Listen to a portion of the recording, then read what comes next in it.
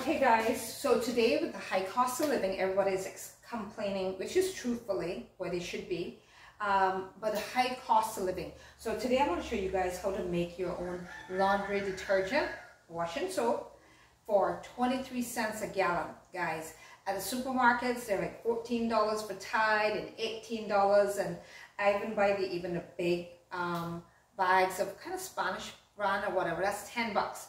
Today, I've kind of observed other people doing it as well, and so I tried my own method and it worked for 23 cents a gallon. All right, but so you will need, here's what you will need. You'll need a 5 gallon. If you use a 5 gallon, guys, I know some of you women might need help with the backing it from where we do it. 5 gallon. You're gonna need borax. You're gonna need now Zote. Only like $1 something. I buy it at Larry's. Only like $1 something. These I bought from A.L. Thompson. I guess Foster's have them too, like for 7 bucks. All right. And then you don't have to do if you like the Jamaican blue, it's called like the Jamaican blue soap, you can use that too. This is the one I used. All right. Instead of the Zote, but I've seen where other people have a lot of good results with the Zote as well. Hardly any scent. For people that don't like any smells at all, use that one. This one has a very, I guess you'd call it, according to this, can kill a lot of germs. So I use this one as well, instead of the Zote. All right, so 2 things you're gonna need. Water, of course, if you call that ingredient. Borax, this, and water. But for the utensils, again, have your pan, your 5 gallon can to mix it in. Where is my cylinder? And then of course you're gonna put 3, I only have 3, but when you look, you're gonna actually make, it's gonna be a 5 gallon container it's gonna make out of what we're gonna show you, but it actually make 10 1 gallons.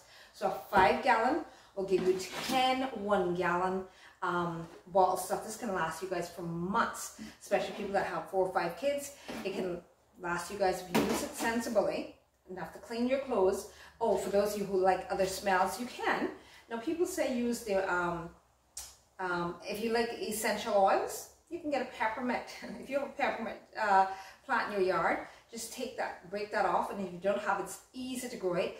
Take that off, break it, boil it in some hot water, and then take that hot water and put it into if you like that kind of essential oil smell. I like to kind of have no smell on my clothing, yeah?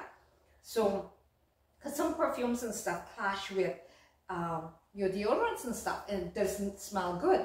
So I like to kind of have a non smell at all. So again, if you put on any perfumes, deodorant, two of them don't clash, yeah? And then lastly, you're gonna need this, so that when you start pouring, when you start taking the stuff out of the 5 gallon from here, then you're gonna pour it in to here. But again, I make 10 gallons. I don't have 10 of these, so I just use 3. So let's get with it, guys. So I'll show you how it's done. All right, let me shut the video off for now. Okay, guys, so I'm going to show you this, guys. So again, ingredients are 1 cup of borax and a whole of your Zote. Now, what if you're using the blue one? This one is, again, stronger. It's kind of Jamaican. We grew up on it too when it was smaller. I just used like 3/4 of that, guys, and it was strong. And what I did is, most people usually say, because I've seen this video elsewhere and I tried it myself, they said to put 5 gallons of hot water in here, right? But how I did it was differently. What I did was take and again, you just grate. You can, some places have this, guys, already grated in the box. I don't see it anywhere here in Cayman that's grated in the box. So this is like 1, 2, 3 of them. I don't see anywhere where it's grated. They're whole. But all I did was took out, again, this guy here, and I grated it, guys. It grates quite easily. All right, and I put it over. I found a pot, or I'm using a pot that I know I'm not going to use again for food, right? Because I'm trying to get rid of all Teflon stuff. Again, our health is our wealth, of course. So I'm trying to go porcelain, and we'll talk about that on another video. So grated it quite easily. I put like a gallon of water in here, put a whole gallon of water in here, grated it, and actually the water was hot, okay? Water was hot, and I made it stay just overnight. Overnight, and guys, look what we got. Look at this. I think hopefully you guys can see it from the camera. I came back the next morning, I'm like, hold on. So some people say put 5 gallons of hot water into this bucket. I did it a little reverse. I put 1 gallon first of hot water just to get diluted with this, with a whole container. If you want to use, if you don't want smells, use Zote. If you don't mind a kind of, I guess kind of bacterial, antibacterial smell, I use this. And again, we grew up on using this, right? So it's kind of familiar with using that. Like 3/4 that's it. Left it overnight, and guys, look what we have, a nice big thick concentrate. All right, thick concentrate. Look at that. Look how heavy that is. So I'm going to stir it now. Again, for these pans, you can, if you want to go, I bought it brand new at the hardware store for like $7.50. And then I got cupboards around the place, so you want to cover it and put it in your washing area, your laundry room, whatever. Or you can go to like the paint shop sometime when they are throwing out their paint. Just make sure to clean it really good so you have no more chemicals left in here to, you know, put in your clothing or anything. So clean it properly. I went ahead and just bought one for $7.50, and then what I did is, again, just put it in here, left it overnight in hot water, just soak the whole thing. And it dissolved itself nicely. So what you have is a nice big thick amount, and I'm stirring it around. Oh, I meant to say, and when you go there, if you go to a paint shop, ask them to give you the stick that you stir your paint in as well. Ask them to give you that. They don't mind, it's less than $1, right? If they want to charge you for it, fine, do it. Because again, once you make this stuff, guys, it lasts you with a family of 3 to 5. Like if you use it sensibly, which is like a half cup each time, it lasts a long time. And so guys, we got together, when we grew up, we were using this stuff anyhow, and it all worked, guys. It cleaned our clothes, and I'm assuming we smelled clean, right? And that's it. But now we're spending all these $18, $15, $12 detergents in less than a month. It's gone. That's $100 and something a year, right? That, I look at it like this. If I can save myself $100 for the year on one item,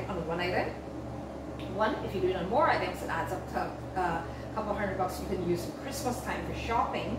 Or like I said, even if I save $100, I feel I can sit down at the end and treat myself to a very nice restaurant for that $100 I saved, yeah? So there you have it. It became a big, nice, big, thick, concentrated amount. And so now I'm gonna go about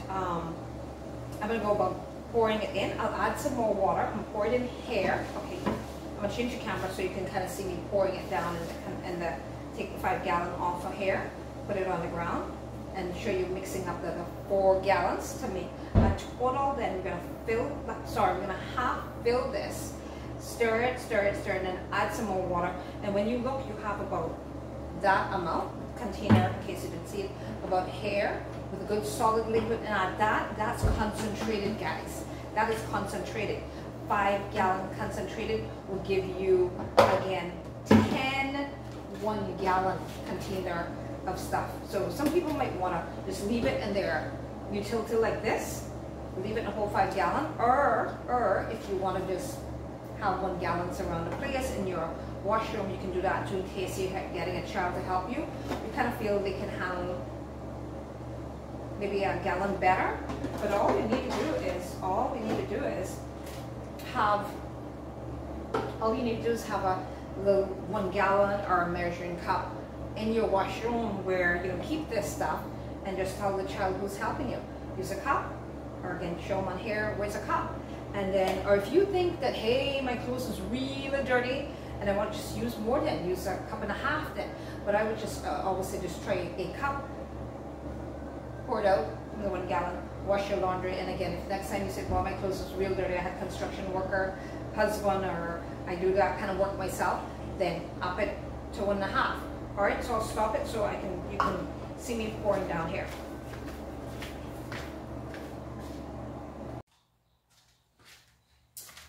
Okay guys, so today with the high cost of living, everybody's complaining, which is truthfully where they should be, but the high cost of living. So today I'm going to show you guys how to make your own laundry detergent, wash and soap, for 23 cents a gallon, guys. At the supermarkets, they're like $14 for Tide and $18, and I even buy the big bags of kind of Spanish brand or whatever. That's 10 bucks. Today, I've kind of observed other people doing it as well, and so I tried my own method and it worked for 23 cents a gallon. All right, but so you will need, here's what you will need. You'll need a 5 gallon. If you use a 5 gallon, guys, I know some of you women might need help with the backing it from where we do it. 5 gallon. You're gonna need borax. You're gonna need now Zote, only like $1 something. I buy it at Larry's, only like $1 something. These I bought from A.L. Thompson. I guess Foster's have them too, like for 7 bucks. All right, and then you don't have to do if you like the Jamaican blue, it's called like the Jamaican blue soap, you can use that too. This is the one I used, all right, instead of the Zote, but I've seen where other people have a lot of good results with the Zote as well. Hardly any scent. For people that don't like any smells at all, use that one. This one has a very, I guess you'd call it, according to this, can kill a lot of germs. So I use this one as well, instead of the Zote. All right, so 2 things you're gonna need. Water, of course, if you call that ingredient. Borax, this, and water. But for the utensils, again, have your pan, your 5 gallon can to mix it in. Where is my cylinder? And then of course you're gonna put 3, I only have 3, but when you look, you're gonna actually make, it's gonna be a 5 gallon container it's gonna make out of what we're gonna show you, but it actually makes 10 1 gallons. So a 5 gallon will give you 10 1 gallon bottle stuff. This can last you guys for months, especially people that have 4 or 5 kids. It can last you guys if you use it sensibly. Enough to clean your clothes. Oh, for those of you who like other smells, you can.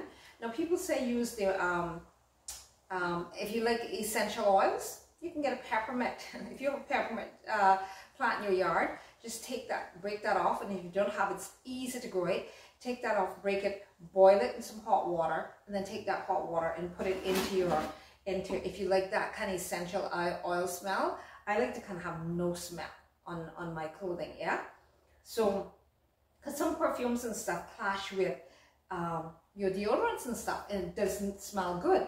So I like to kind of have a non smell at all. So again, if you put on any perfumes, deodorant, two of them don't clash, yeah?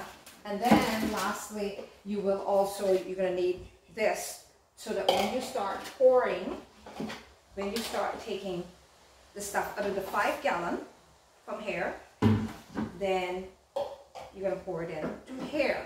But again, I make 10 gallons. I don't have 10 of these, so I just use 3. So let's get with it, guys. So I'll show you how it's done. All right, let me shut the video off for now. Okay guys, so I know you guys can see in here what we've got. I'm gonna put my my 5th gallon of water. It's not exactly a gallon here, but I'll call that 5 gallons. And it's about 3/4 full. All right guys, and I took this and stirred it around. Again, when you go to the paint store, or just use a stick, or if you want to use your broom, whatever. It's all about saving money, guys, in this high cost of living, and having stuff that's more homemade, because a lot of stuff you buy, guys, a lot of the cost is just, I just ordered some stuff from Amazon, and I'll do another video of that later, cast iron frying pan, and just my freight and duty was almost, I think, exceeded what I paid for the frying pan itself. So my point is, a lot of your items is simply, the cost of them is, you buy the item and then you pay so much, sometimes 100% or 50% more on the handling fees, guys, of the freight and duty and a freight forwarder to clear them for you. So whereas if you make this stuff at home, you don't have to have in all those charges, guys. So let's be smart in these high inflationary times. Let's be smart. All right, so hopefully you guys can see it. It's a nice big thick frothy soap, and I'll show you guys later one where I did with dish liquid. And yes, you don't have to have the froth. That does not mean it's clean. It's going to clean it better, but some people like that, so I'll show you how to do that. Get that for even your dish liquid in another video. All right, so it's about 3/4 full, guys, and then I'm gonna, all you do guys, there's the next segment of it. All you do is you open your little container. This is what us moms and single mothers and smart industrious children are doing at home, making their own stuff. So hopefully you guys can still see the video from here. I'm trying to keep it that you guys can see what I'm doing. I'm scared if I put it on the floor, you might not see. Let's try. So basically, anyhow, what you do, you take a cup and you pour it into your 1 gallon, and you fill your gallon. And when you look, guys, you're gonna have these 5 gallons that I have full, and you'll still have some more left in here that can give you another 5 gallons. So altogether you have 10 gallons, 10, this is a 5 gallon container. So you're gonna have 10 1 gallon containers of soap liquid for, comes out like 23 cents a gallon per 1 gallon. And that's a huge different price from making doing $18, $15 per Tide. Again, a lot of your items are simply in the cost of shipping and handling and freight and carrying them around the world. That's where a whole lot of your cost is, and not in the quality of the product at all. A lot of times it's just the handling. All right, so I'm going to just make one and stop the video because I'm sure you guys got the drift. But look how frothy it is, guys. Now, and again, if you're like me, you don't like a lot of smells, you can even put more water and thinning it out, right? Or if you want it to even be soapier and thicker, then add a little bit more soap. But again, the whole thing to get your soap to dissolve is again, I put it in a pot I wasn't going to use at all. But I put everything in here, the cup of borax, the soap hair, and hot water, stirred around, left it overnight. Next morning, it was like jelly, gooey, right? So again, if you simply want to if you want yours to smell stronger, add more soap. If you don't like that strong smell, change over to, oops, this one is running over. So let me stop this. Oops, all the nice froth. Ugh. And again, I'm going to show you later, as we said earlier, how to do the soap liquid. The soap liquid one that I'm going to do is totally different. It doesn't have all this froth, guys, but if you're one of those people that like to have all the sud and feels like it's cleaning your dishes and stuff more, then I'm going to show you what to add just to get this sud stuff. But this froth has nothing to do with how well or not it's going to clean it. So there you have it, guys. I hope I've been very helpful. I hope I showed you how you can save at least $100.